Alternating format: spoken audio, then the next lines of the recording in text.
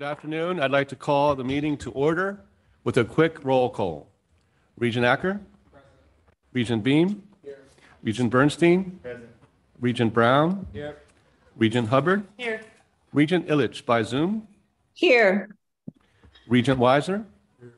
Regent White? Here. Thank you so much, everyone, for joining us today for this Regents meeting. I'd like to begin by offering our most profound sympathies to the loved ones of those who were wounded and lost on Monday night at Michigan State University. As you know, we have lowered the flags across our campuses to half-staff, and in coordination with the vigil on the Diag last night, we lit the Burton Tower in green and white. Several of us attended the vigil, organized by the students, and it was clear that our community has such a deep sense of compassion, as well as a terrible feeling of anguish and loss for our friends and colleagues and family members in Lansing. So we must continue to do all that we can to support one another at the University of Michigan and our colleagues and friends at Michigan State University in this hour of grief and need. Let us remember those who lost their lives with a moment of silence.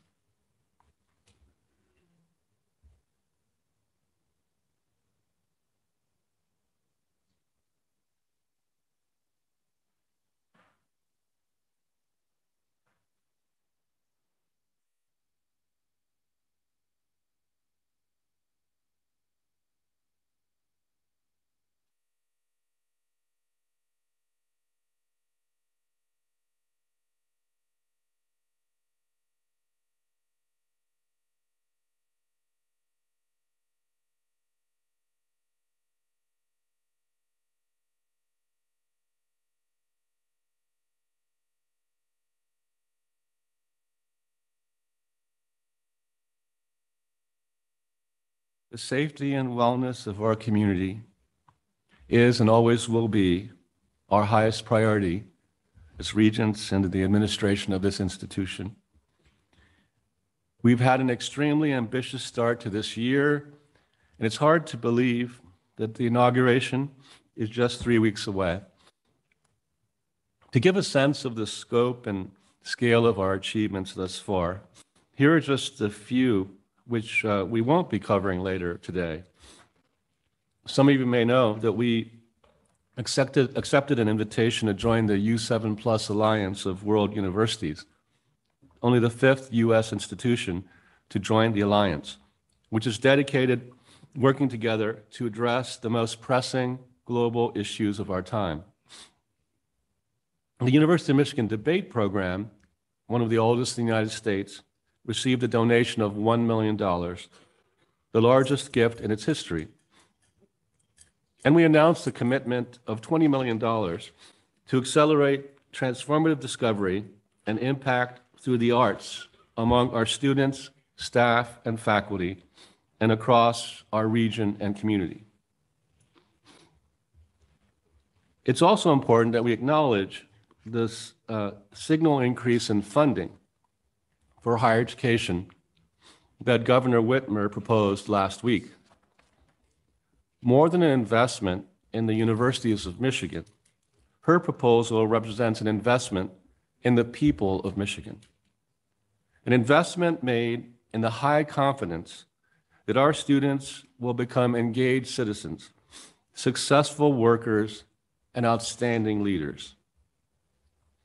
At our gathering of Regents in January, we had a number of thoughtful and truly insightful conversations about our strategic visioning process and the campus planning update that will move forward alongside the visioning work that we are taking on together. Since then, we've taken several significant steps.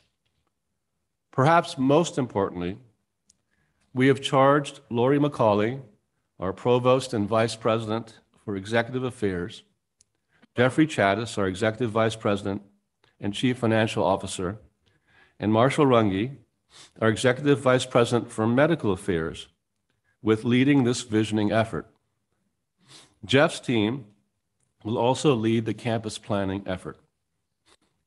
I will, of course, be directly involved, and we will continue to engage with the entire community, the Board of Regents, as we cast a wide net to ensure broad engagement and the wisdom of this entire community.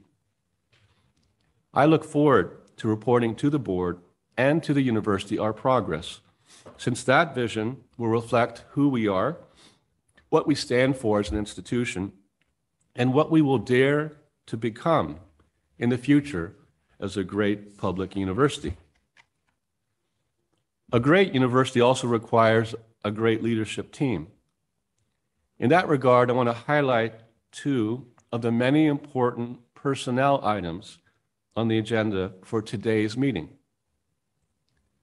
The extension of Provost Lori McCauley's service to a full term and a reappointment of Chancellor Domenico Grasso to a second 5-year term at Dearborn. Let's hear it for both of them.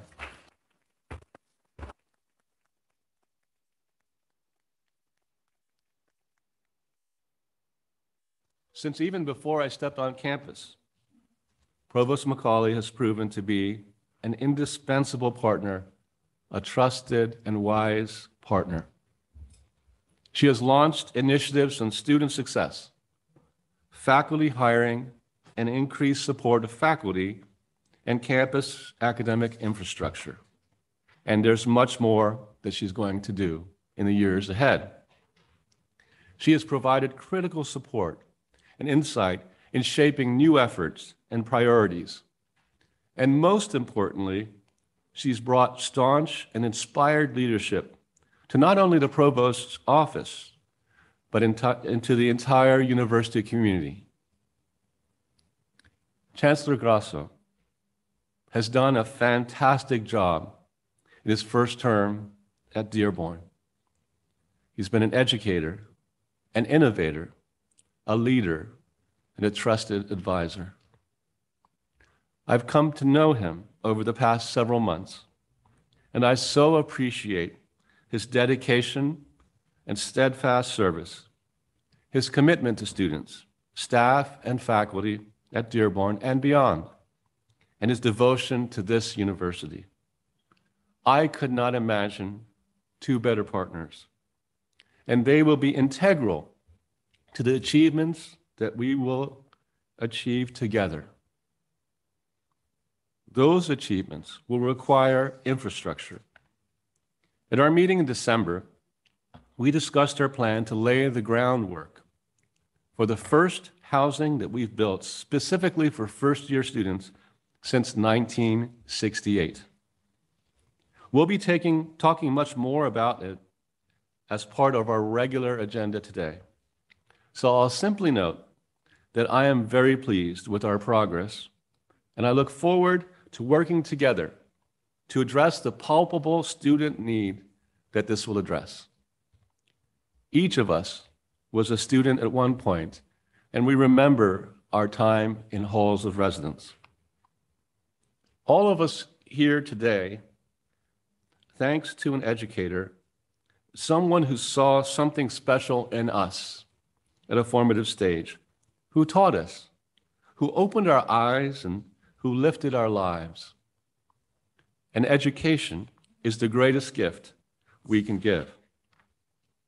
And it's in that light that I am so pleased to share with all of you that thanks to the incredible efforts of Dean Elizabeth Moji, who is right there in the front row to my right, we have received an historic gift for our School of Education. The Marcel family has made a commitment of $50 million, with our total giving to the school exceeding $55 million.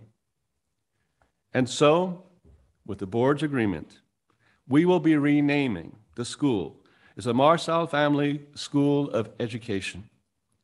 Dean Moji is here with us today. So please rise, Dean Moji, and join me in thanking her, not only for shepherding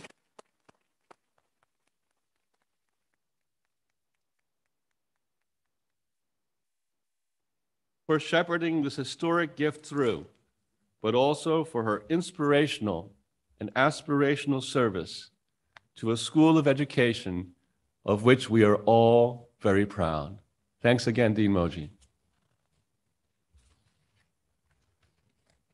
Dean Moji will lead the implementation of this great gift, which will buttress initiatives designed to prepare and support a diverse population of teachers, build a robust partnership with schools and committees across this great state, and conduct research in collaboration with educational partners and practitioners.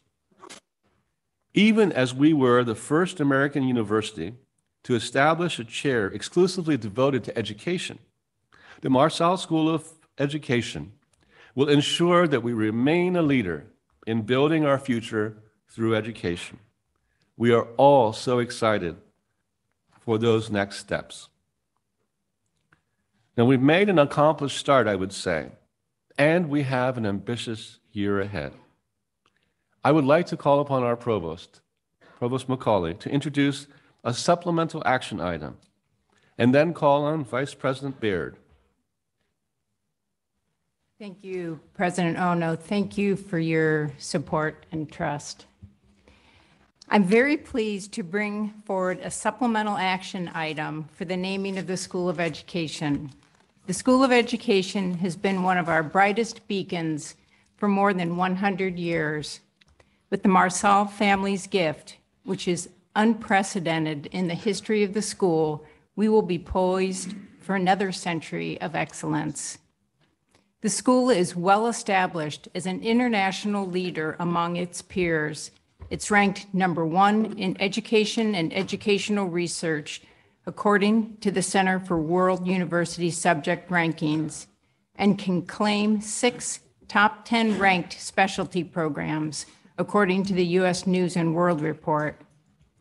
Their latest gift will not only ensure the sustainability of the school and propel new areas of growth, but will also support initiatives to prepare and support a diverse population of teachers, build robust partnerships with schools and communities, and contribute broadly to education scholarship. Over the next several years, this will include developing a new undergraduate degree program, expanded work with the P20 partnership on the Marygrove campus in Detroit, and supporting future educators. We are thrilled that the Marshall family has decided to intertwine their legacy with the School of Education. Under Dean Moji's leadership, which President Ono rightfully highlighted, we are confident the school will be equipped to deliver inspiring, world-class programs to another generation of future educators. Vice President Baird. Thank you, Provost Macaulay. I would like to add my appreciation for the Marshall family's outstanding generosity. The proposed name intentionally represents the whole Marshall family, Kathleen and Brian Marshall, and her children, Megan Kirsch Marshall and Michael Marshall. Both Kathleen and Megan graduated from the University of Michigan School of Education. They have all served as tireless advocates for the School of Education, with previous gifts supporting education, students, graduates, and future teachers. Their latest $50 million commitment is incredible, one of the largest gifts to any college of education in the country. It is truly transformational. Naming the school in their honor could not be a more fitting tribute for a family whose commitment to education, and the School of Education in particular, is undeniable. Thank you for considering the name in their honor, the Marshall Family School of Education. Thank you so much. Thank you very much, Vice President Baird. Is there a motion to approve? Thank you. A seconder? All those in favor, please say aye. Aye. Aye. Anyone opposed? Anyone abstaining? The motion is approved unanimously. Congratulations, Dean Moji.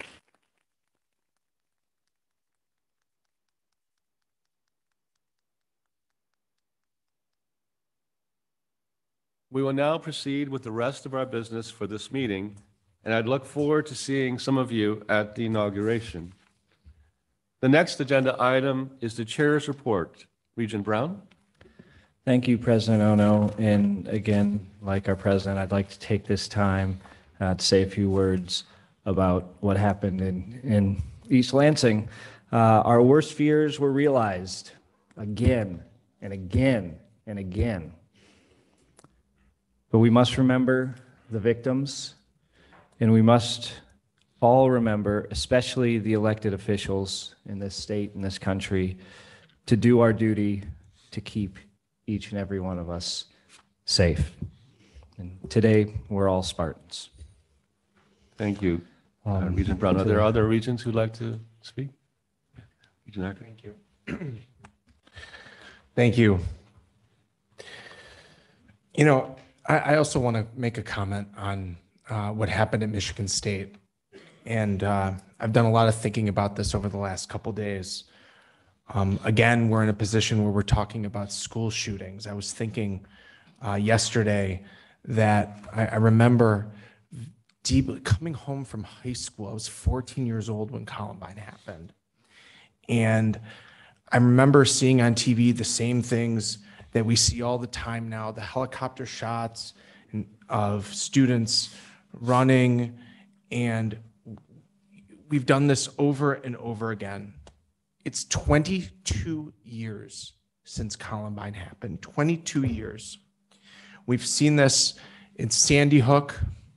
We've seen this in Uvalde, in Oxford, and now we see it at Michigan State.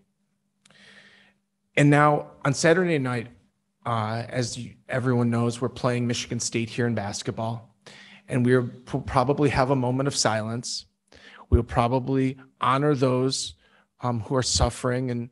And what's so just disheartening about this is this will be the second time at a basketball game this season that we have had a moment of silence for a school shooting from another university, the University of Virginia, not that long ago. And I thought last night about my colleagues and I who went to the vigil, and we signed, and thinking about all of the young faces that come there wearing Oxford sweatshirts, wearing Sandy Hook sweatshirts, people that have grown up with this. This is 3 generations of students that we as leaders have failed. Let's be real about that. We failed. And the pain on everyone's faces last night, our students' faces, I think it's important to note that it's okay not to feel okay right now. It really is. These are members of your community, high school classmates, friends, relatives. It's okay to feel that way, and it's okay to seek help. But as regents, we have an obligation, as one of my colleagues says, and I will just quote him here, that Michigan should be physically safe and intellectually dangerous. And we have to work on the first part, being physically safe. And we are not physically safe as long as we live in a country where it is this easy to get weapons of war. So as elected leaders, we have an obligation to come up here and to talk about what's right for the university and what we should do, but we also have an obligation to advocate. So I want to leave this just by saying that it's time that our elected leaders in Washington and especially in Lansing don't wait and act now to make sure that we don't have another generation who has to go through what this generation is going through with weapons. Thank you so much. Thank you, Regent Acker. Any other regents? Yes. Regent Hubbard? Yeah, I'd just like to say, as a regent from the Lansing area, that I too, lived through this with a number of friends and family and others that really were affected directly, as they all live near the campus, and heard the helicopters over my house, and I have a lot of concern and really feelings for all my friends at MSU, and I think maybe all of us here are wearing, our bows in support of MSU. I know it's a small gesture, but I hope that our friends there do understand how much we're thinking of them and how much we would like to offer our support to them in any way that we can. Thank you, Regent Hubbard. Any other? I'd like to say something, President Yes. Ono. Yes, Regent Thank Illich? you. Thank you. I just want to make a couple observations. I think that the unthinkable and the unimaginable has happened, and it is heartbreaking and crushing. And what comes to mind for me is enough is enough. My heart goes out to all that experience this awful situation, especially the families who lost their loved ones. And I really challenge our newly elected legislature to study ways and pass laws to protect us, to protect Michiganders. And as Regent Acker said, I hope they do it, and I hope they do it now. Thank you. Thank you, Regent Illich. Any other comments? Back over to you, Regent Brown. Thank you, President. Thank you, President Ono. In January, we had the Regents' annual strategic meeting. The board spent time with President Ono and some of the executive officers discussing governance, the president's strategic visioning process, campus master planning, and related strategic topics. We also got a sneak peek of the housing documents that will be presented to you later in this meeting. The president's strategic visioning process is so important, and we look forward to regular updates and reports. Likewise, the campus planning activity will help us all as we plan for the future of our campuses in terms of housing, academic priorities, connectivity between parts of campus and the health system, and more. We are all looking forward to an exciting 2023, including next month's official inauguration of our 15th president, President Santa Ono, on March 7th. We hope to see some of you at many of the exciting events that are in the works for this important day in our university's history. Thank you. Thank you, Regent Brown. We're now transitioning to committee reports. Regent Hubbard for the Finance, Audit, and Investment Committee. Yes, the Finance, Audit, and Investment Committee did meet, and members of the committee and others from the Board of Regents met and received an internal audit update and a report on IT systems and security. Thank you very much. The Health Affairs Committee, Regent Bernstein. Thank you, President Ono. The Health Affairs Committee, including the full board, met for an update on strategic affiliations, recent financial performance, and health system projects currently underway. The committee also received a snapshot of awards, advancements, and other highlights from U of M Health. Thank you very much, Regent Bernstein. We now transition to the consent agenda. The minutes and reports are on the website. And moving on to reports. Reports will begin with one from Chancellor Grasso. Thank you, President Ono. Last night, our student government also hosted a vigil on our campus where we gathered and shared our grief and sorrow with our extended academic family at Michigan State. I speak for the entire U of M Dearborn community in extending our deepest and most sincere condolences for the senseless and most tragic loss and harm that occurred earlier this week. We are all Spartans. Go green. I am also honored and thankful to President Ono for recommending me for a second term, and I am very excited, hopefully, to begin, after the vote of the Regents, to begin my second term with as much enthusiasm and energy as I did my first term. Earlier this last week, we held our second annual State of the University address, and we did it in a slightly different way. It was multimedia, where we had videos and invited faculty, staff, and students to participate in sharing our accomplishments and future plans. It was well attended with over 200 faculty members, staff, and students in attendance. Our campus in Dearborn is all abuzz because Santa is coming to town again. And he will be joining us. President Ono is coming tomorrow for a reception with faculty, staff, and students, and we have a large number of people who have RSVP'd and will be in attendance. Many of our U of M Dearborn faculty members were recently included in a Stanford University professor's analysis of the top 2% of world scientists that have been cited, and we're very proud of the number of our faculty members which made this list.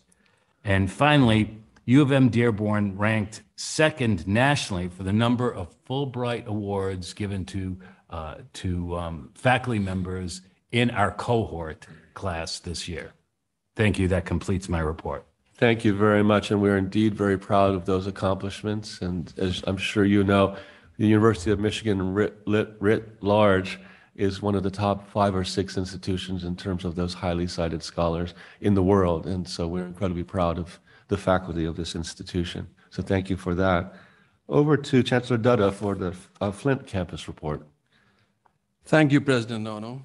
And on behalf of everyone at U of M Flint, I extend profound sympathies to our friends and colleagues, students at Michigan State for the losses they have incurred, and our prayers for those who are suffering physically or emotionally. We do have a campus building of MSU in downtown Flint next to our campus, and our DPS has collaborated with MSU police to intensify patrols in that area and to reassure them. We have a strategic transformation town hall on campus tomorrow from 10 to 11:30. I invite everyone interested to attend in person or by Zoom. As a regional public university, we are constantly seeking and creating opportunities to positively impact the city and the county. In June 2020, Genesee County became one of the first communities in the country to adopt a resolution declaring racism a public health crisis. Following that, U of M faculty Lisa Laperouse and MSU faculty Kent Kay and several U of M Flint students launched the Beyond Rhetoric Project. It is a community action council to develop and implement community-wide strategic plan to end racist policies and practices in Genesee County. Our College of Health Sciences students, as a part of their leadership and interprofessional teamwork, a trio of physician assistant students and our DPS have collaborated with Genesee Community Health Center on a vending machine project. This is to provide fentanyl testing strips and free Narcan in downtown Flint. Narcan is a life-saving medication that reverses opioid overdoses. So these are just 2 examples of the collaborative work U of M Flint faculty and students do with the Flint and Genesee County partners. During January 11th through 15th, nearly 800 theater students from throughout the Midwest arrived at U of M Flint as we hosted the Kennedy Center American College Theater Festival for Region 3. Organized nationally by the John F. Kennedy Center for Performing Arts, 8 regional festivals were organized throughout the country. And finally, our College of Innovation and Technology's Vehicle City Baja team competed this year in the Winter Baja races hosted at Michigan Tech. Our team had a strong showing. They finished in the middle of the 44-team field and ahead of some of the teams from flagship institutions like Kansas, University of Illinois, Wisconsin, and Ohio State University. Thank you. Thank you very much for that report. Now I invite the president of the Central Student Government, Noah Zimmerman, for his report.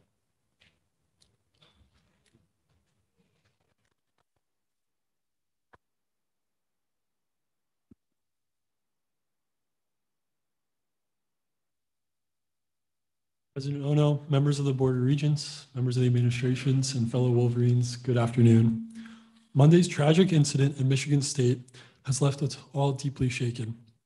As Wolverines, we stand united with our neighbors in East Lansing, offering our support and heartfelt condolences during this difficult time.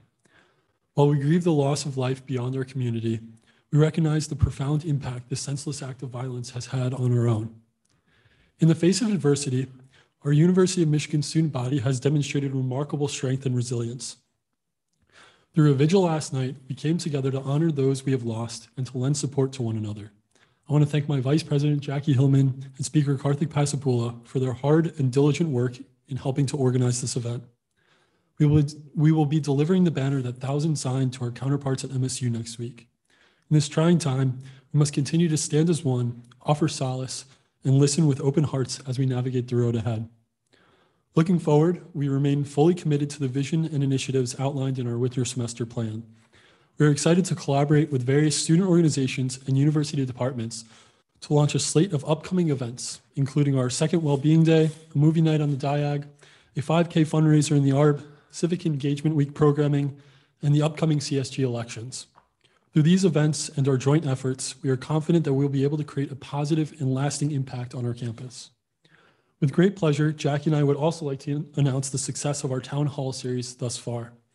Through our dedicated efforts in advancing long-term mental health care solutions, we're proud to have enabled the provision of complementary telehealth therapy solutions to every Michigan student starting at the end of this month.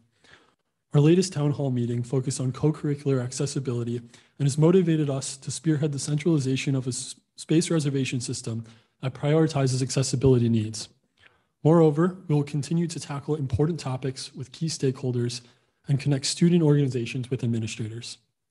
Regrettably, we cannot turn a blind eye to the dire and urgent issue of gun violence that not only threatens our campus, but our nation. This epidemic has transcended the confines of political discourse and has become a matter of life and death for us, the students. Throughout history, students at U of M have been a force of collective power at the forefront of timely policy issues.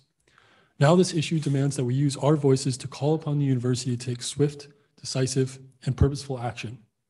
I implore the Board of Regents, President Ono, and Vice President Kolb, with your significant personal and political influence, to summon courage and leadership to tackle this problem head on. We cannot remain idle while the lives of our fellow students and community members are in peril. We must take meaningful steps to ensure the safety and well-being of our students and the broader community. The time for complacency and inaction is over. Let us join forces and work together to confront this challenge on the local, state, and federal levels. By advocating for and passing stronger legislation, we can effectively create a safer and more secure environment for everyone. Finally, we must remember that seeking help is an act of strength, not weakness. As Wolverines, we stand together and extend kindness, support, and understanding to those who may be struggling. We also recognize the profound impact this tragedy has on our Spartan peers and stand ready to offer our unwavering support. Let us remain united in our shared humanity and compassion, with Wolverines standing for Spartans in all communities in need. In closing, CSG welcomes the opportunity to hear from our fellow students on issues that are important to them, and we look forward to collaborating with the board and administration to advocate for the needs of all Wolverines. Thank you, and go Blue. Thank you very much, and thank you for your leadership, both of you, and the collaboration, and we will work with you for all of those initiatives. We next turn to the retirement memoirs that are in the materials, and we just want to recognize the tremendous contributions of these faculty members to the core mission of the institution. The memorials are also in the materials, and we remember these individuals for their contributions to scholarship and also teaching at the University of Michigan. We now turn to the degrees, the lists for approval. I now call for a vote on the consent agenda. Is there a motion? Yes. Seconded. All in favor, please say aye. Aye. Anyone opposed? Anyone abstaining? The consent agenda has been approved unanimously. Now we move on to the regular agenda, and we move on to the sale of University of Michigan Health West and the interest in Health Bridge Skilled Nursing and Rehabilitation Center. Vice President Chattis, I think, is joining us by Zoom. Yes, Mr. President, nothing to add. Thank you very much. Is there a motion to approve? Second. Seconded. All those in favor? Anyone opposed? Anyone abstaining? Motion passes unanimously. We now move on to PHB Medicare Capital Contribution Request. VP Chattis? Nothing to add, Mr. President. All those in favor? Anyone opposed? Anyone abstaining? Motion passes unanimously. Now move on to the new Michigan Marching Band Practice Field. VP Chattis? Mr. President, before we move on to that item, I wanted to report some good news from the athletics department. The Michigan Stadium scoreboard project was originally approved by the Regents at $41 million, but after all of the bid packs came in, we anticipate the cost to be closer to $37 million.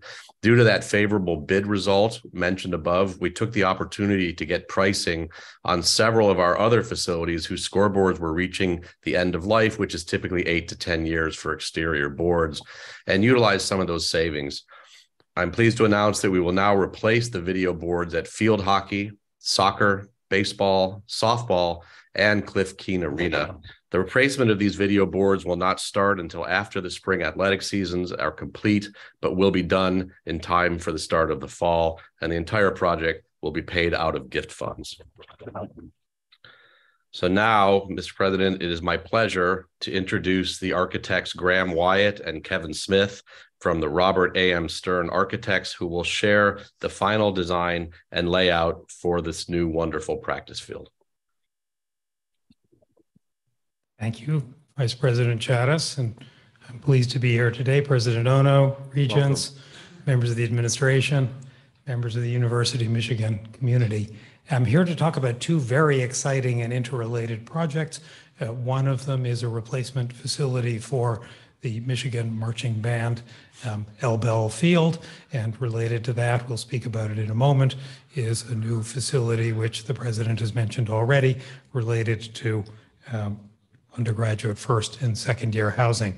Here you see on the screen in front of you two slides side by side. On the left-hand side, existing conditions of the two pieces of property in question. And for orientation, the central campus is slightly to the upper right-hand corner of both of those slides, and the main athletic facilities are at the lower edge.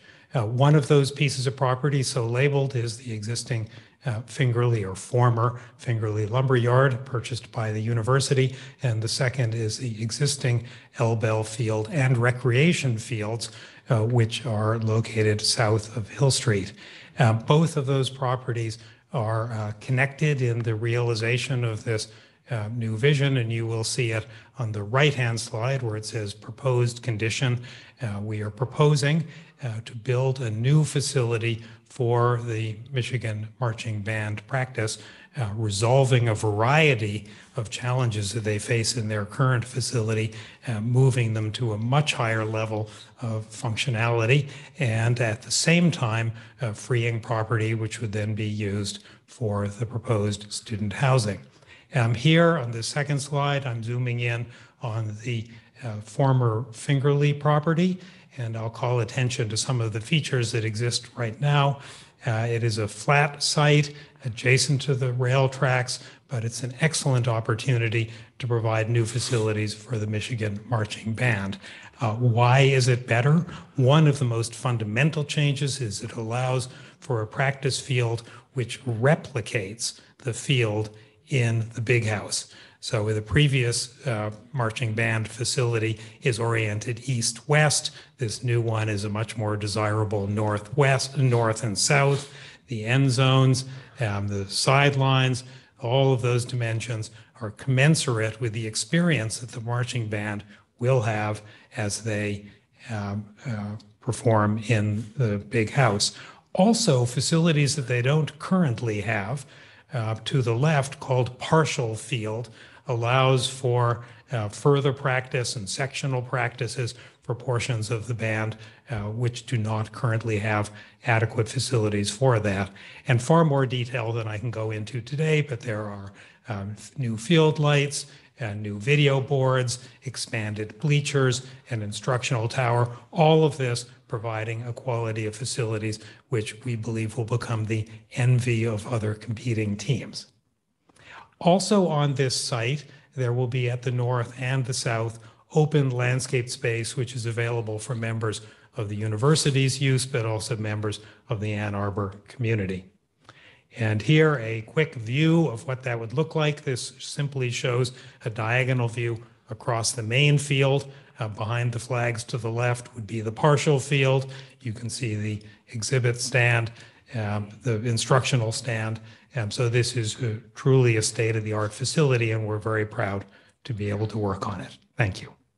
I believe I pass this now to Provost Macaulay. That's right. Thank you to our guests from RAMSA for sharing details on this incredible new practice facility for our Michigan Marching Band. This new field will truly be a state-of-the-art outdoor classroom for band students. Dave Gear, our Dean of the School of Music, Theater, and Dance, is with us here today in the front row, as is John Pasquale, the Director of the Michigan Marching Band, who I am going to invite to share comments about the impact this new field will have on our band program. Professor Pasquale. Hello, everyone. Good afternoon. My name is John Pasquale, and I have the privilege of being the director of the Michigan Marching and Athletic Bands. I appreciate the opportunity to speak with all of you. Just before we begin, I just want to let people know that I stutter. I hope it doesn't make anyone uncomfortable. If I add about 20 seconds, that's why I'm trying to keep this brief. But on behalf of the faculty, staff, and students of the Marching and Athletic Bands, I would like to thank the Board of Regents, university officials, and Dean Gear for the support of our project. As a professor in the School of Music, Theater, and Dance, I am honored and extremely fortunate to work with such brilliant and talented students. And I take very seriously the mission to provide them with the best possible instructional and artistic experience. And this new field complex is going to do exactly that, because it is going to set a new standard in marching band instruction and provide MMB students with a state-of-the-art classroom space that's going to redefine boundaries of instructional efficiency, student assessment, and creative output. I very much look forward to the completion of this project, pending, of course, approval by the board, and then for us to begin preparations for our 126th season, where we will support the team, entertain the best fans in the world, and continue to uphold the storied legacy and tradition of excellence that defines the School of Music, Theater, and Dance and Michigan Band Program. Thank you very much. Thank you, Professor Pasquale. President Ono, we recommend that the Board of Regents approve the design for the new Michigan Marching Band practice field as presented and authorize proceeding with construction. Thank you very much. Is there someone who's putting forward the motion? Seconder? Great. All those in favor, say aye. Anyone opposed, say aye. Anyone abstaining? The motion passes unanimously. Congratulations, John.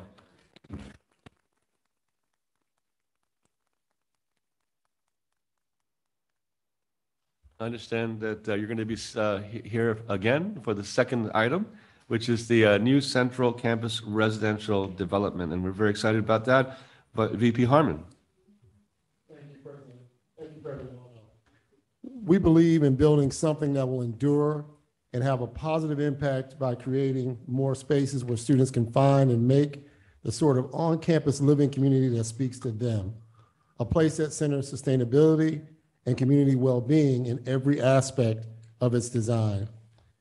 And we continue to gather extensive student input for this new facility because student feedback is critical to the overall success of the project. Now I'm pleased to reintroduce the Robert A.M. Stern Architects representatives, Graham Wyatt and Kevin Smith, who will present the schematic design for the significant, much-needed addition to our on-campus housing offerings. Thank you very much. Back at the podium.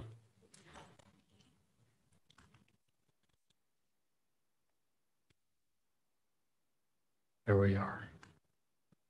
So the second half of the site that I spoke about a moment ago, which is part of an extraordinarily important initiative at the University of Michigan and working at other universities across the United States, I can say that in this time, as we come out of a pandemic, few things have been demonstrated to be more important than the quality of the on-campus student residential experience. So we're really honored to be part of this project.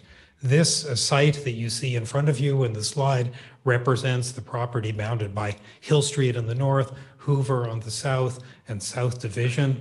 And it would be the home of 2,300 new beds of student housing and a 900-seat dining hall facility, primarily 2/3 of it allocated to first-year students and approximately 1/3 to second-year students. It's a large enough development that it consists of a series of buildings, so think of it as a precinct, not a building development. And in true Michigan fashion, those buildings are used to figure and contain outdoor spaces that have programmatic elements to them and are part of the on-campus student residential experience. A little bit about the ground floor plan. Here are diagrammatic ground floors, and the point that is being made, the dark arrows, represent broad, naturally lit corridors that'll bring students from the front doors of each of these residence halls to the elevators and stairs where they rise to the floors above. Important point, as each student comes in, they come in from the main quadrangle. Straight ahead of them, they see a lounge. On this floor, there are a series of amenities, and we've worked quite hard with students to develop an appropriate amenity package, and then they rise to the residential floors above. Also of great significance here is a new 900-seat dining hall. Most of the seats are at the ground level, and they are entered directly from a pair of large archways right at the heart of that main quadrangle. There will be a variety of different menus and different seating options, and above this, there are areas such as an instructional kitchen, which again came out of discussions directly with students. At the upper floor, the way in which this is organized is very much focused on the on-campus student residential experience. And so here are floor plans that show in blue areas that are allocated for first-year students, and in the gold color for second-year students. And the room types are slightly different, and the way in which they're organized is specifically for community arrangements which are appropriate to those years. Again, very much based on input from students. And finally, a quick tease of what this will look like. We hope that people will agree that this is absolutely consistent with the fabric and the spirit of the University of Michigan. Buildings which vary in height from 5 to 7 stories, running along the street, but with landscaping, an archway in the center of this view, which leads through into that main quadrangle that you saw a moment ago, comparable in size to the law school quadrangle. And finally, a view in the opposite direction, looking north, a central tower, which includes some community rooms, and its ground level, the entrance to that main dining hall. So we're very pleased to push this forward and honored to be part of this important project. Thank you. Thank you very much. And these are beautiful schematics, and it's been really a pleasure working with you over the past several weeks. VP Chatters. Thank you, Mr. President, and thank you to the architects for sharing the design for this historic project. These new housing and dining facilities will help ensure that we can provide more equitable access to affordable on-campus housing for our students. It will also create a beautiful new residential neighborhood on our campus that will create a stronger connection between our Central and Ross athletic campuses. To create the possibility of expanding this residential neighborhood in the future, we are seeking approval to begin the process of acquiring the property necessary to enable a potential phase 2 of the South Fifth housing development. In summary, we recommend the board approve 2 items. 1, the schematic design and authorization to proceed with the new central campus residential development, and 2, to approve the resolution in the action item, which will allow the university to acquire property needed for phase 2 of the housing expansion. Thank you. Thank you very much, VP Chattis. Yeah, President Owen, just a question maybe for Graham or Kevin or Jeff. How does this these projects fit into our carbon neutrality commitments? I'm happy to start, and then Graham could join in. But is he up there? I can't see, but we have had sustainability at the cornerstone of the design and planning to ensure that it is the most sustainable residential hall, certainly for us, and consistent with our goals towards carbon neutrality. Graham? Yes, I would say that that's the key point. It's consistent with the university's carbon neutrality goals. And it does that in a variety of ways, which are focused on energy, but also focused on a variety of other resource efficiencies, which go beyond energy use alone. And we're taking this very seriously because it's consistent with the university's commitment, but we also take it very seriously because it's the right thing to do and because your students are correctly very concerned with these issues. Thank you very much. VP Chattis, did you mention a statement that has been received? I'd be happy to. The Voices for Carbon Neutrality have also reviewed this project and have issued a statement in support of this as a significant step towards our commitment towards the carbon neutrality. Regent Brown? I'd also like to take the opportunity to point out and thank. First, I'll point out the fact that this project would absolutely not be possible without the agreement and the expertise in the work of Regent Ron Weiser, who currently owns the vast majority of those properties, and his willingness to turn them over to the University of Michigan with absolutely zero profit or benefit to himself. So once again, Regent Weiser, you've done amazing work. Thank you. Thank you.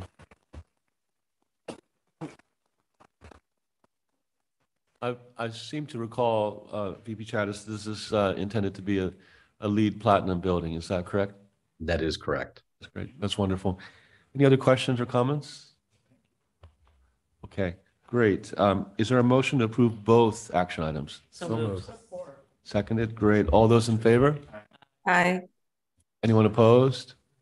Anyone abstaining? This exciting project has been approved unanimously. Congratulations, everyone.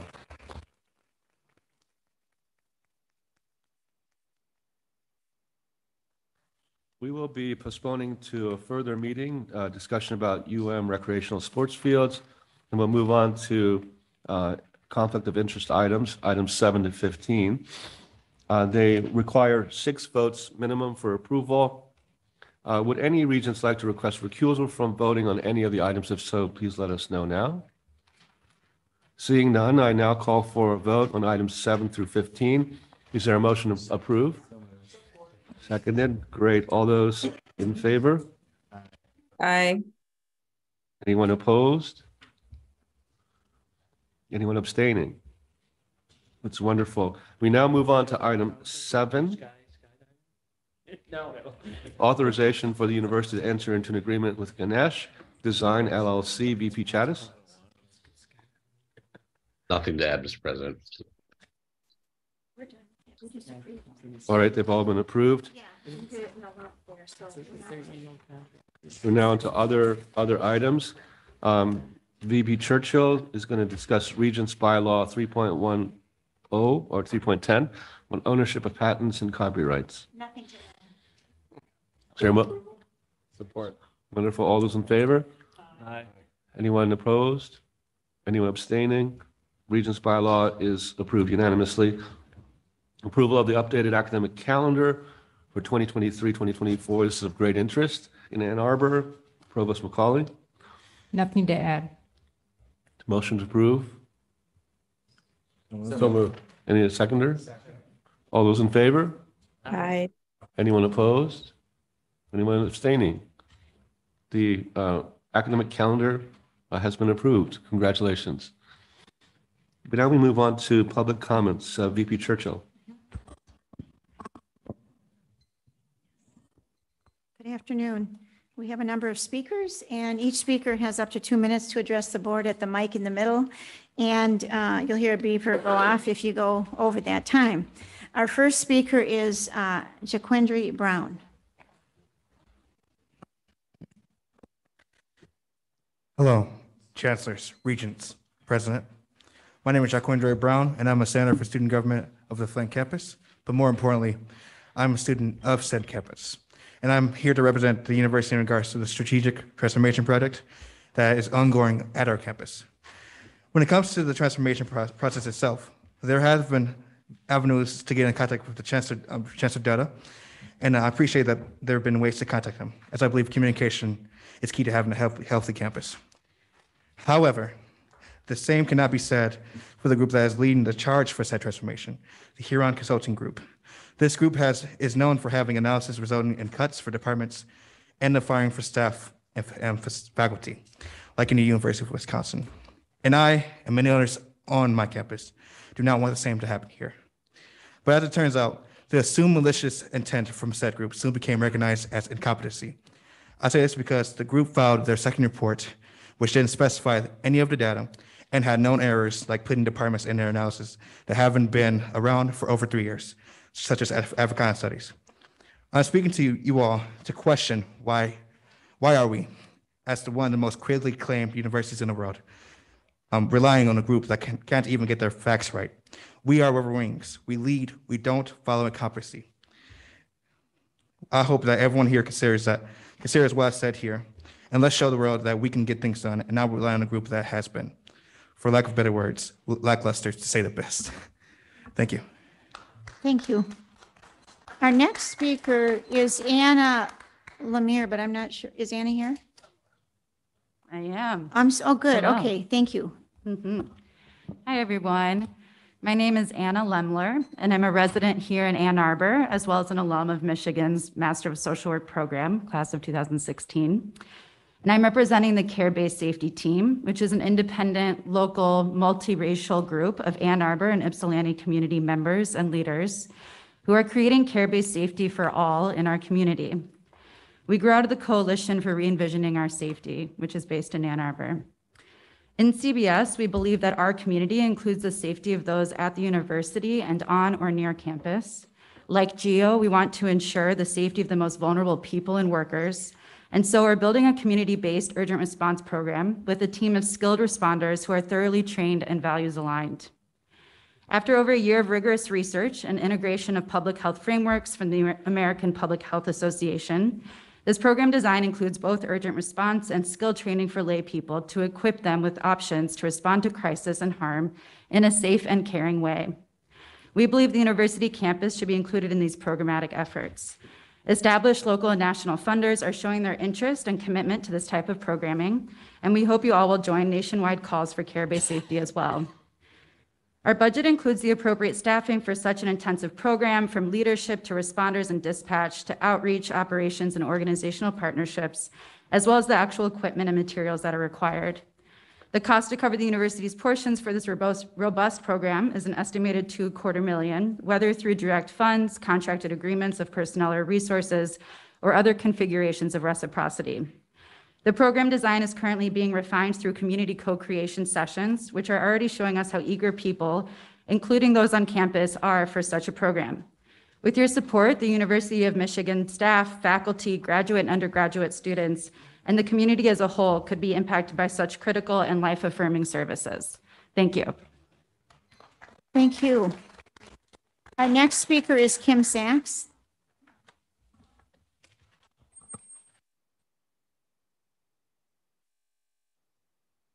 Hello, my name is Kim Sachs, and I'm an assistant professor of political science at the University of Michigan Flint.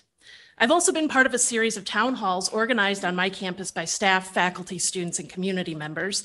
And today I want to speak to the concerns raised at these events. We all agree that we are at an inflection point in Flint. And I want to be clear, we support some sort of transformation. However, Huron's analysis has major flaws in it, as outlined in the handout we have brought here today and mentioned by my student, Jaquindre. U of M Flint isn't suffering enrollment declines because it lacks relevant programs. U of M Flint lacks necessary resources in admissions, student support, campus facilities, and more. Starting new programs or ending old ones will not solve these problems. But the strategic transformation is now being used as an excuse to shuffle disciplines and departments without proper analysis or faculty governance. For example, why are there efforts to move units before the strategic planning is complete? This is destabilizing and will deter quality students from attending. Further, we're already losing good faculty who feel confused and undervalued. This is not a sustainable transformation. We need to look no further than Central Michigan University to see what comes next. They too spent tens of millions of dollars to fund what consultants told them were the next big things, all at the expense of current programs with strong community and alumni ties.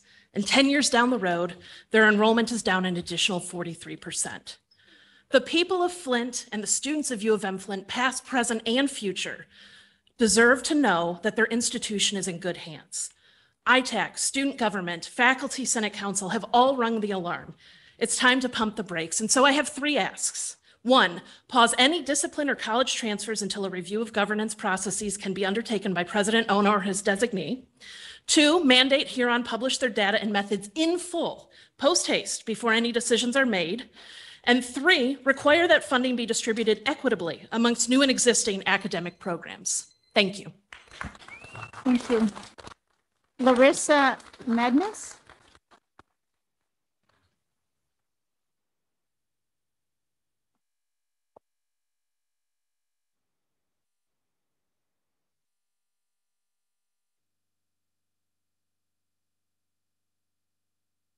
Hello, my name is Larissa Mednes. I'm a current Master's of Social Work student here at the University of Michigan and the co-chair of Payment for Placements, an organization of MSW students working to ensure that all of us receive the equivalent of $20 or more per hour for our degree-required field placement work.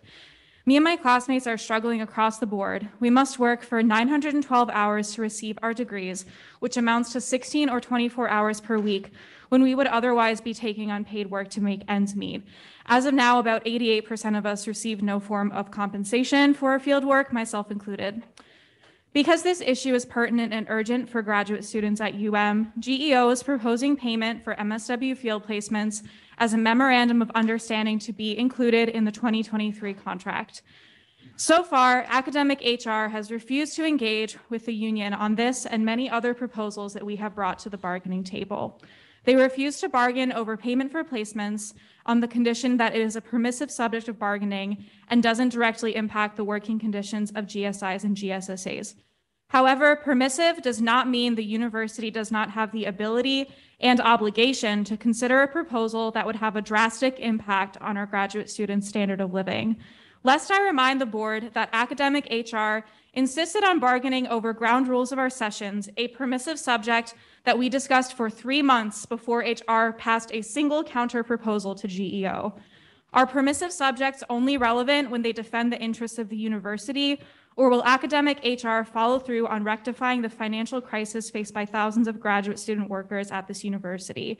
We're sacrificing additional times from our busy schedules to research and present realistic proposals that the university can easily afford and implement.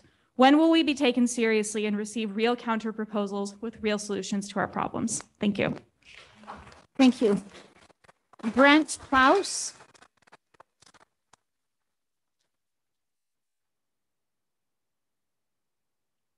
Good evening, President Ono, senior staff, and regents. My name is Brett Close, and I have one of 6 senior undergraduates working on our capstone project with Equitable Ann Arbor Land Trust, or EA2. I would like to start by thanking Regent Hubbard for meeting with my teammates Andrea and Emily last week to discuss the university's 10-year strategic visioning plan and offering us invaluable insights. As a catalyst for a better Ann Arbor, we envision beginning with a pillar of the community, the Michigan Medical Campus. As you know, the university's hospital system is world-renowned and ever-growing. This is why we chose to start by interviewing over 40 hospital staff members, where we identified 76% of them arrive at work an average of 45 minutes early in the hopes of finding a parking spot on top of an already lengthy commute. It is common to spend north of 2 hours getting to and from work each day. This is time spent away from families and other obligations, time that we believe you have the power to give back to them. With 1,600 added new jobs at the new hospital, most of whom will be new commuters to an already burdened parking system, we are near a tipping point. To start down this path, we see opportunities to address EA2's 3 main goals of affordability, climate action, and walkability. We must maximize the potential of underutilized land owned by the university to create affordable workforce housing and build community along Fuller Road. This solution offers the shared benefit of aligning with the university's stated climate goals, such as reducing vehicle output per passenger to ensure more folks who work in Ann Arbor can live in Ann Arbor. Thank you for your time and consideration. Thank you. You want to say something? Yeah, Regent Hubbard. Yeah, thanks, Brett. Appreciate the call out. It was really great to meet with the team and Emily and Asher, I think, coming up soon, and the others. So I'm really looking forward to your results and your report. And I wish you the best of luck because it is a problem the Board of Regents is directly grappling with. And so I think the information that your group pulls together will be very instructive to our discussion, and know that we'll take it seriously. Yeah, thank you. You're welcome. Okay, I believe our next speaker has called in sick, but it's Al Tante. I just want to make sure Al isn't here. Okay, so then our next speaker is Asher Kripke.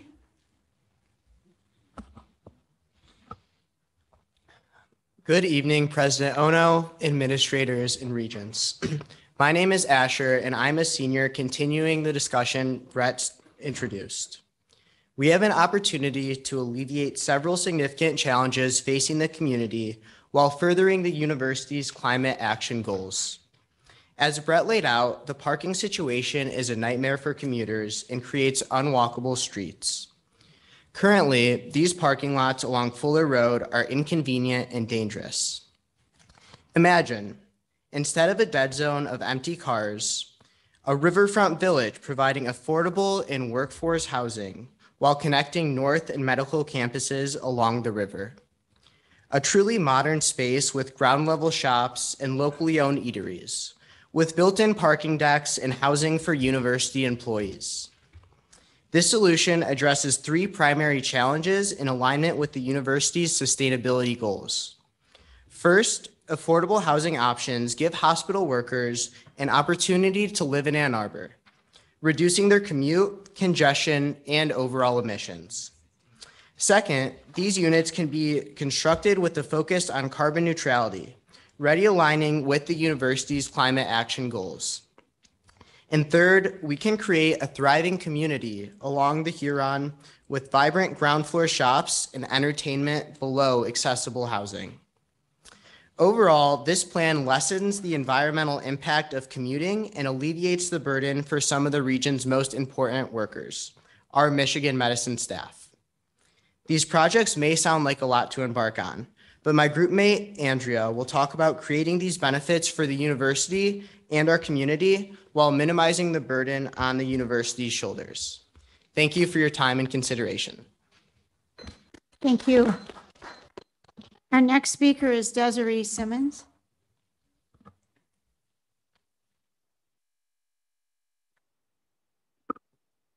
Hello, good evening. I'm Desiree Simmons. I'm speaking as a matter of care-based safety, Interfaith Council for Peace and Justice Co-Director, Ypsilanti City Council member, previous staff member of U of M, and all of who I am. I understand the complexities of doing HR at a large public university where the workers are also students. The places where the workers live, work, learn, and play are all the same.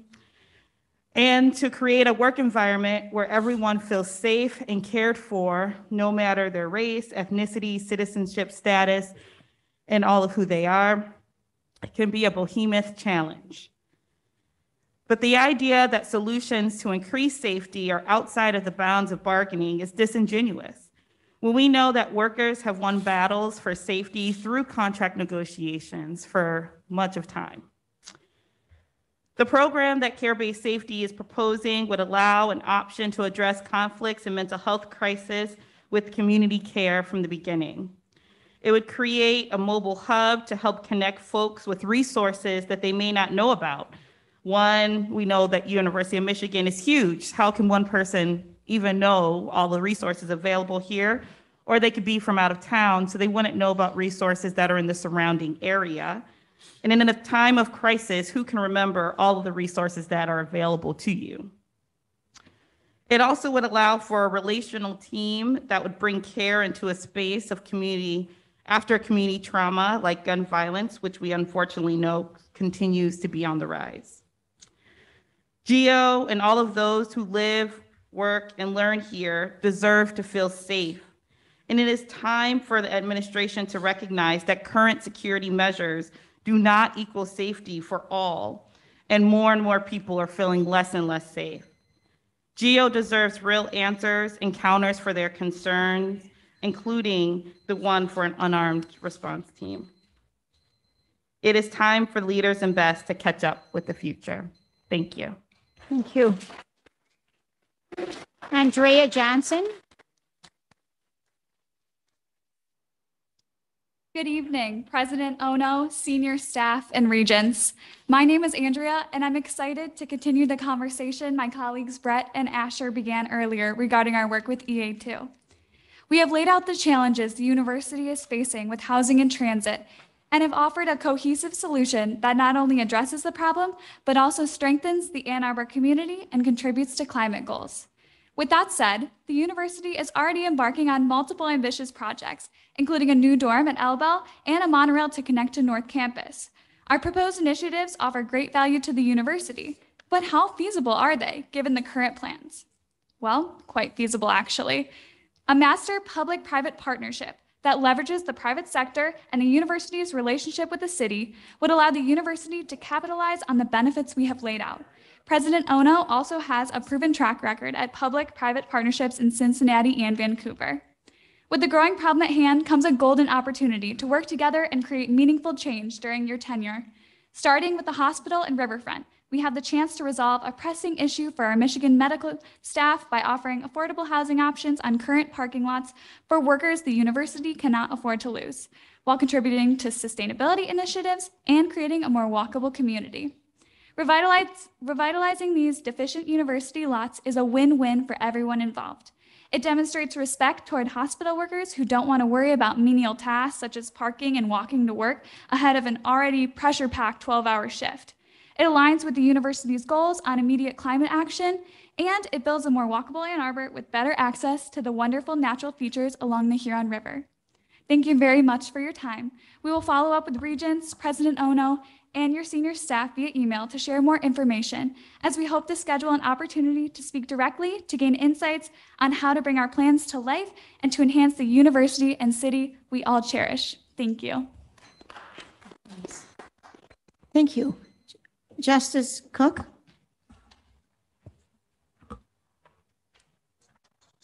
Good evening. My name is Justice Cook. I'm a master's student at the School of Social Work at the University of Michigan and a member of Payment for Placements. I stand before you to address an important subject that affects the livelihoods of all social work students. We must acknowledge that expecting social work students to complete their field placements without payment is not only unfair, but it also perpetuates systemic inequities. While our field placement provides valuable learning opportunities and hands-on experience, we must recognize that it also comes at a cost. Many students in lower socioeconomic status do not have the financial resources to support themselves while working an unpaid internship. This is not only inequitable, but it also perpetuates the cycle of poverty and systemic oppression. We must also acknowledge that expecting students to work unpaid internships disproportionately affects marginalized communities. I'd like to state that I have an incredible amount of privilege, and yet I am still struggling. I've had to quit my job in order to have time for my field hours. I cannot get approved for more loans to cover my cost of living. I've had to skip meals, I'm on Medicaid, and I live with a friend who's letting me crash with him so that I don't have to live in my car anymore. I've spoken with classmates who are working multiple jobs on top of field and class, and I have no idea how they do it. I urge you to seriously consider our proposal. The university has claimed to care about increasing the diversity of underrepresented groups as part of the DEI strategic plan, and providing financial compensation to your students would not only level the playing field, but it would also help break down the barriers that prevent marginalized communities from being able to access an education. I implore you to join us in the fight for equity and justice. Let us work together to ensure that all of our social work students have equal access to the opportunities that they need to succeed, regardless of their socioeconomic status, race, or sexual orientation. Thank you. Thank you. Garima Panwar.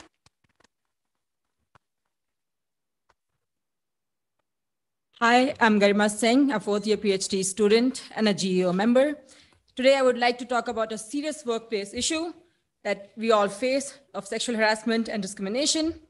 We have all heard about high-profile cases like former Provost Martin Filbert and Robert Anderson. But these are just symptoms of a much broader issue. University of Michigan Climate Survey and GEO's own surveys have told us how little faith grad workers have in the reporting mechanisms that are currently in place in the university. This is a serious problem which requires a much serious attention. We got really excited when we heard about the new LSA transitional funding program, which was created to reduce and mitigate the power imbalance in the trainee mentorship relationship and provide immediate financial support for master's and PhD trainees who are dependent upon a faculty advisor for funding, so that the trainee can exit a harassing or abusive relationship and transition to a new advisor without losing continuity of financial support. We have been closely monitoring this funding, and we found that it leaves most of the grad students out. As a part of our current negotiation with academic HR, we want this LSA funding to expand and include all grad workers. And as a way of safeguarding grad workers, we want funding processes to be separated from reporting mechanisms. The LSA working group, which consists of nationally renowned experts, recommend that there should be funding mechanisms to support LSA graduate students who have to leave harassing situations so that they can make this transition without losing funding. The same working group also suggests that compulsory reporting, when victim isn't ready, causes more harm and trauma. This is the premise of our proposal with DHR. Also, this kind of funding is not unheard of.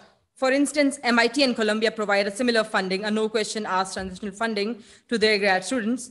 And ever since we started negotiations with the academic HR, a dean from another R1 university reached out to GEO asking about how did we implement this funding. Unfortunately, HR has failed to consider the seriousness of our issue. They have rejected all our proposals. We request the Regents to talk to HR and so that they take our proposals considerably seriously, and then we can together make University of Michigan truly leaders in BIST. Thank you. Savoya Davis.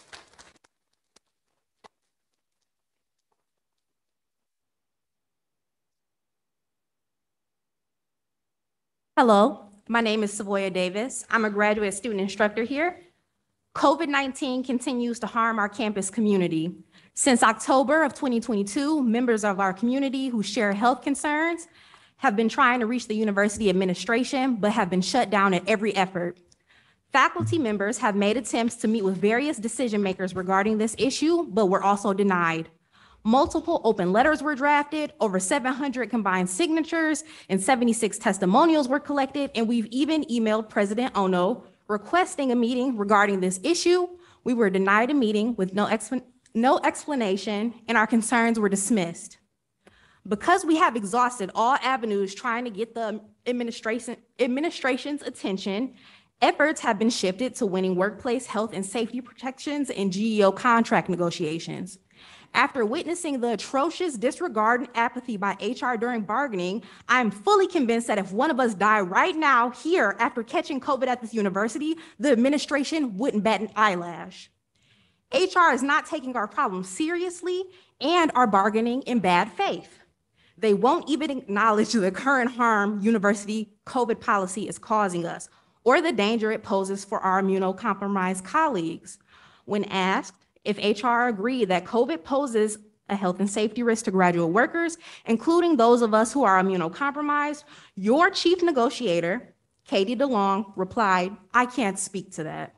I've personally observed the same indifference for the overall well-being of graduate workers from DeLong and her team towards every proposal presented by the union. The counter proposals HR present during bargaining sessions are nonsensical. We are tired of the overt disregard for our humanity this administration continuously displays. You have the opportunity to fix this. Kindly do better. And to President Santa Ono, the invitation still stands if you would like to meet with us concerning our health and safety concerns. Thank you. Thank you. Karasik Nasupla.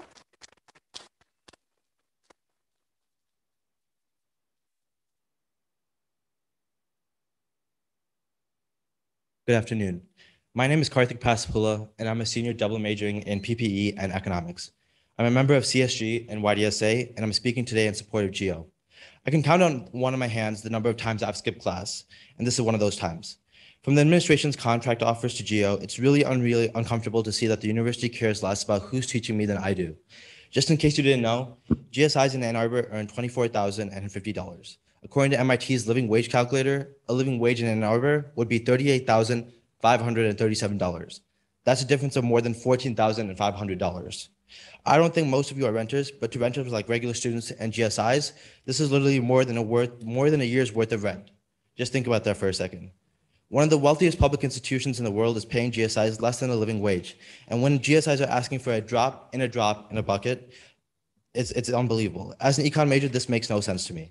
I mean, we're talking about workers that directly interact and educate with students on a daily basis. One of the biggest money makers the university has. Not only this, but the fact that the university only offers GSIs an average of 2.5% raise, even lower to workers in Dearborn and Flint campuses, is mind-blowing.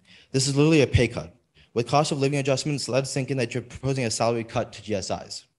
What's even crazier to me is how the university justifies this in an email to faculty and staff, or that GSIs are part-time workers. President Ono, Regents, last time I checked, my utility bills come year-round. I don't think it's different for any of you. However, the university treats its workers like they only pay bills for 6 to 8 months out of the year, even though they make money for the university for all 12 months of the year with the work that they do. With how much you're paying GSIs, you're basically telling them and all of us that you work more than 40 times harder than they do, which is blatantly untrue and something I think even you can agree with me on. Please pay your GSIs a living wage and show that we are truly leaders and best. Thank you. Natalie Leach.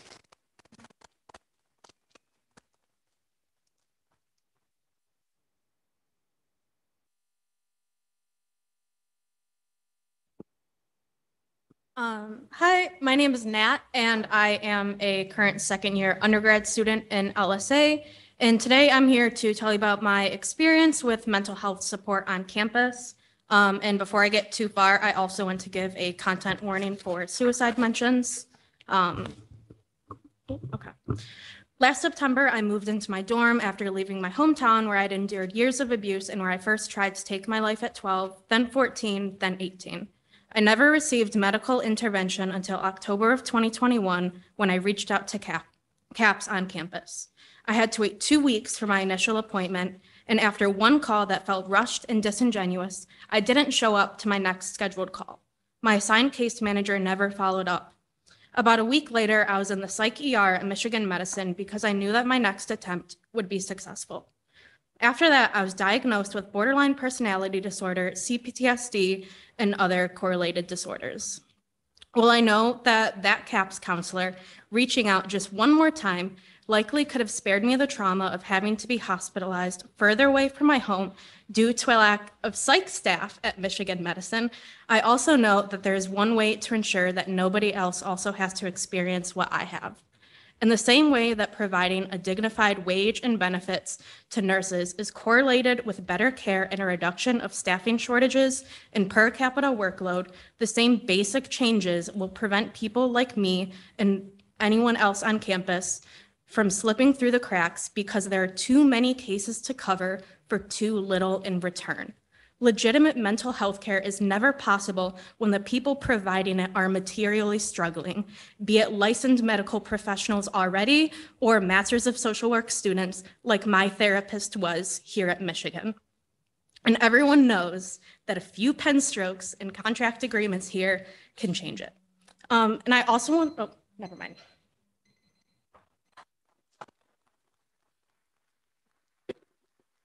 Caitlin Carmen. Before you go on, I just want to thank you for sharing your story and illuminating for us some of the issues. Thank you.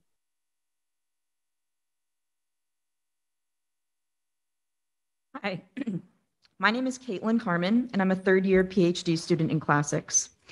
$38,500 is the living wage in Ann Arbor. Graduate students would need a 60% raise to reach this minimum, and that's what we've proposed at the bargaining table in our ongoing negotiations with the university. In response to GEO's proposal, academic HR first countered with a 2% per year increase, and then this past Friday, a 3%, then 2.5%, then 2% increase, and even less for Dearborn and Flint. AHR has argued that their offer is in line with peer institutions. This is false. While the University of Michigan is in the top third of its peers in terms of its endowment, it's in the bottom 20% in terms of graduate pay and would fall even further behind under HR's proposal. cannot expect to attract the best graduate students while paying us so much less than its competitors. To justify their stance, AHR has said that we are part-time employees. This too is false. When not doing GSI and GSSA work, we are researchers, mentors, colleagues, and committee members. We contribute to a diverse intellectual community at and we are essential in maintaining the university's reputation. Without a living wage, we cannot continue to do this work. And AHR has admitted that they have made no effort to analyze how grad workers would live on their proposed salary, while also claiming that our raise ask is infeasible. What is infeasible is asking graduate workers to live on $24,000 per year. We are skipping meals, selling our plasma and eggs to make ends meet. This is unsustainable. Unlike AHR, we've done our homework, and we know the university is in excellent financial shape.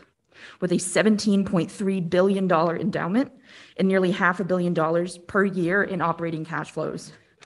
AHR is refusing to take us and our problems seriously. We cannot live on our current wage, and the unreasonable raises they've proposed do not address our situation. We need a counter that accurately addresses our needs and reflects the essential role we fill at the University of Michigan. Juan Gonzalez, Venezuela.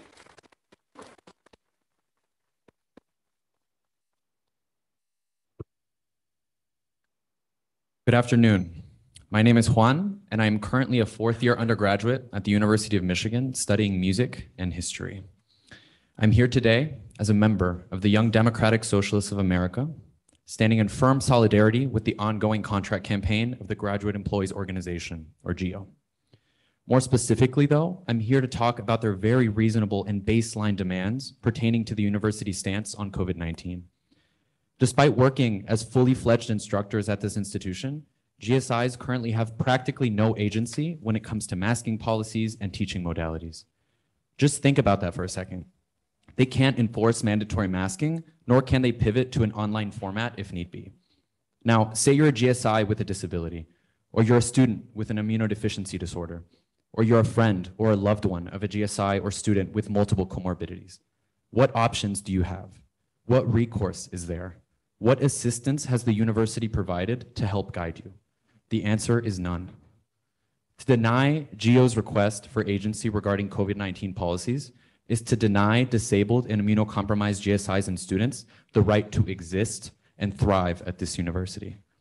U of M community members with disabilities cannot continue to be ignored and cast aside, especially not if the university is ever going to truly practice what it preaches and provide a diverse, equitable, and inclusive experience to all of its students, faculty, and staff. GEO realizes this, and as the administration that runs this institution, the very least you could do is realize it too. Thank you. Claudio Agallo. Good evening. My name is Claudio Aguayo. I came to the University of Michigan in 2017 when buying eggs was cheaper. Everything has been extremely difficult recently. This is my personal experience as a GSI in one of the richest universities in the world. My wife has a mental condition and cannot use CAPS services for not being a student. Consequently, I pay out-of-pocket therapists, besides the copays and prescriptions and psychiatrists every month. I have 2 kids and the dental plan doesn't cover them appropriately. I still owe hundreds of dollars to the University of Michigan District. University of Michigan housing rises its prices every year, yes, even during the pandemic, and consequently, I have lived with my bank account on negative balance every month for years in Michigan, having to ask money for my family, my academic department, and other irregular sources.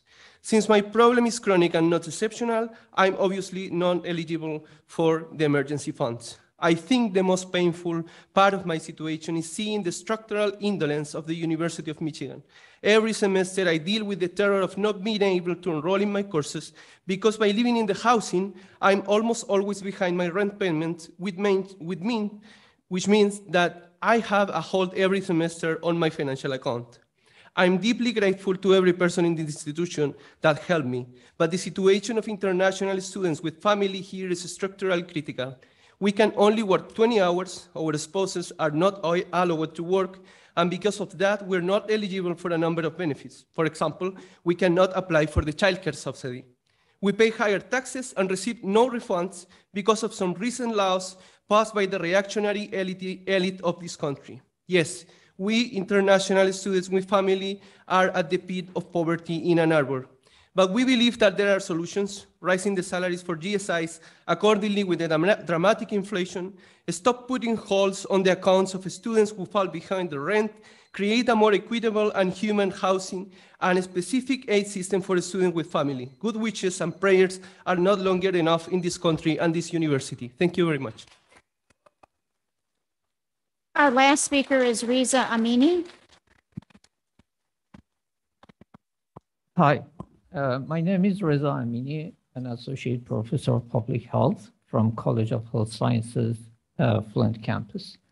In our college, faculty have actively revised curricula across different programs to make them more up-to-date and more accessible for students and generated ideas to add new programs since last year. However, we needed more help gathering external data regarding market changes and community needs. With the support of the Huron Group, the transformation planning process allows us to access those data and incorporate them in reviewing and revising current programs and developing new programs at the undergrad and grad levels. Since August, we have reviewed the proposals for the new programs with high market demands and to address workforce shortages in local hospital at Michigan Medicine and across the state, and revised programs during the monthly faculty meeting. As a result of this collaboration, faculty in the College of Health Sciences have been actively engaged in the transformation process for our unit. They are excited to support the proposal put forward by our college. Many faculty on campus strongly support this transformation process, which offers opportunities for students to gain education in high-demand fields and to help address the critical workforce needs of our state and beyond. I want to thank the Regents and President Ono for this opportunity that allows U of M Flint to continue its essential role in Genesee County, Michigan, nationally and internationally. Thank you so much. Thank you very much. Regent Brown? Yes, I'd just like, on behalf of all of the Board of Regents, like to thank everyone that spoke today. I say it every time, but I've been on that side of the bar and on that side of the mic, and I know how hard it can be and how important each of your issues are that you spoke about today, and we listened to every one of them. So thank you. I'd also like to join Regent Brown in thanking all of you for your comments. I'd like to call particular attention to the three individuals who spoke about affordable housing. Your comments have been noted. And I'd like to say that during the campus planning process, one of the things that we are considering is affordable housing on the North Campus. So thank you very much for the time that you've taken in delivering those recommendations. And we look forward to receiving your submission, as you said, that you would be providing by email. So thank you so much for the work you put into that. And thanks to everyone who commented during public comments. With that, today's Regents meeting is adjourned. Thank you.